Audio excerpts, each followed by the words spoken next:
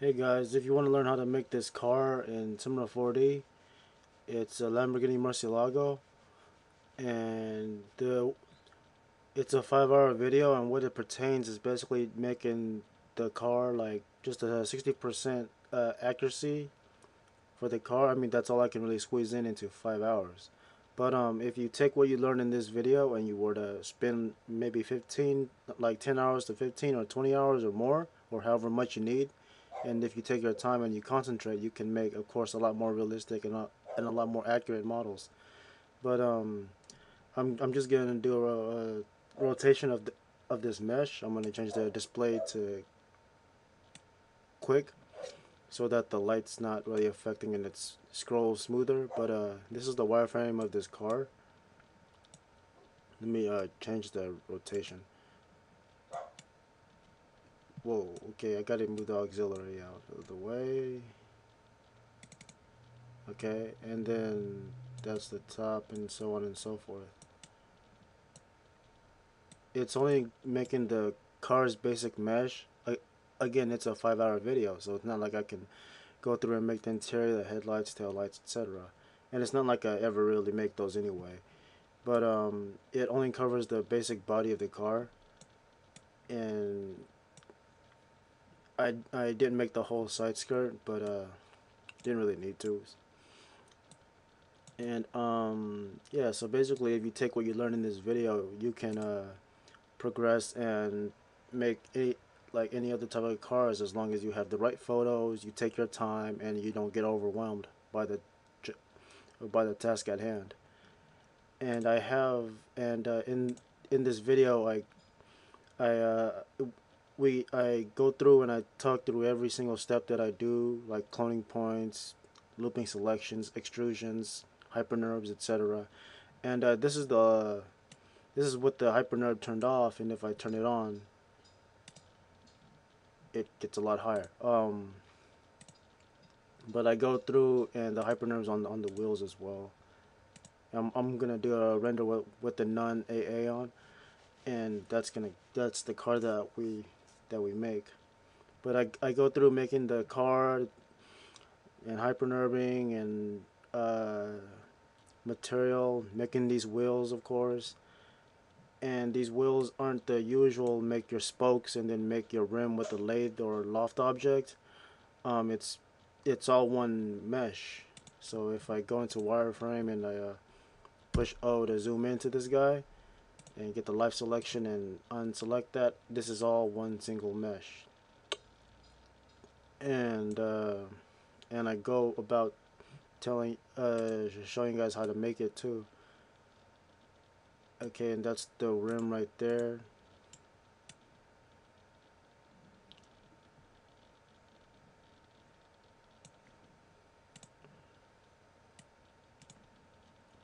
And let's see, and this grill here is just made up of one, pretty much it's an ingon, but you can use one polygon. The alpha map is made with the procedural map that's in Summer 40, and all this is made with Summer 4D's core version. As you notice, I don't have any plugins in here. um However, in the video I left the plugins in just because I thought I was gonna do something with them, but I figured I didn't want to.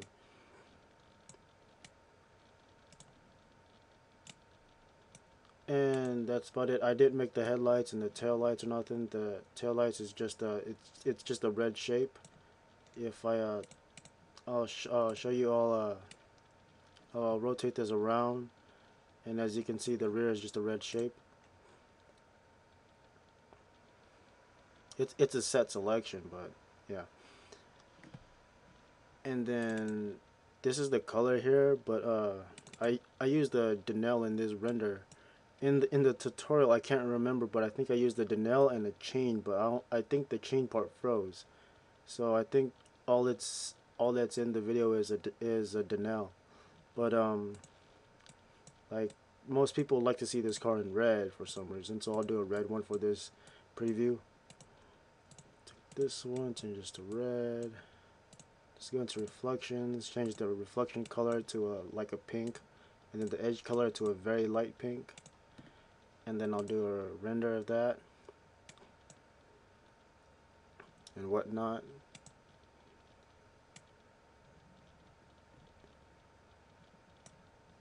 Let's see.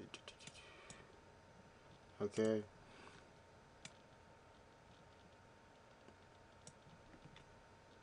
Where's my background?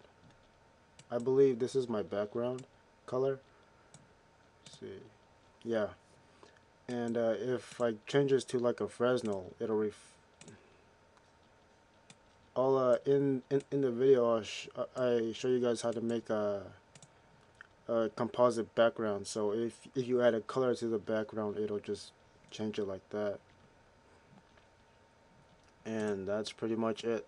So if I change this back to best, then I do a render, which will take forever almost to throw out. But as most of you guys know, or if you've just bought Cinema 4D or taken a class for it, what the anti-aliasing does is basically it takes away the jagged edges that are usually shown in renders if your geometry, if your anti-aliasing is set to none or the default geometry, and so as your reflections and the lines become a lot smoother. And if you still have jaggy showing, you go to anti-aliasing with this still set to best, and you change the threshold below 10%. And I have jaggies here because I have a sharpen filter turned on, but that'll be covered in the video. And that's pretty much the card that in the video that we're gonna be making. So as informative as I am in this preview, which if you don't think I am, oh well. This is how I'm gonna be talking and explaining in the main video, which is 2.34 gigabytes. It's really big. It's about 5 hours. The last 15 minutes cuts off and it's just audio because as the computer was recompiling the video, my laptop froze, so I lost it the last 15 minutes. And whatever is shown is what I could recover from my temporary files, since the recorded video was deleted in the process. So yeah, all right. Where's the stop button?